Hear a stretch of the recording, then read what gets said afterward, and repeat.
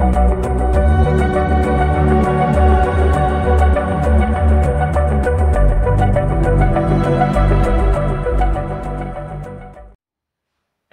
for joining me. My name is Ben Westendorf, Regional Sales Agronomist with AgXplore. Today I want to talk to you about our product XR5 Sulfur, our sulfur nutrition product for crop production.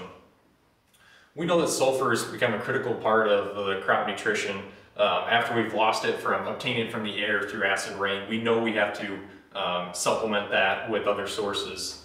Sulfur isn't a macronutrient category for crop nutrition needs. However, it is one of the top macronutrients that is needed in crop production. Much like NP and K, we've come to find out that split applying those main nutrients is the best way to manage nutrient uptake and having that nutrition available to the crop when we need it. Sulfur is no different. It's important that we fertilize it at a couple different times so we can manage sulfur uptake and nutrient utilization in a plant.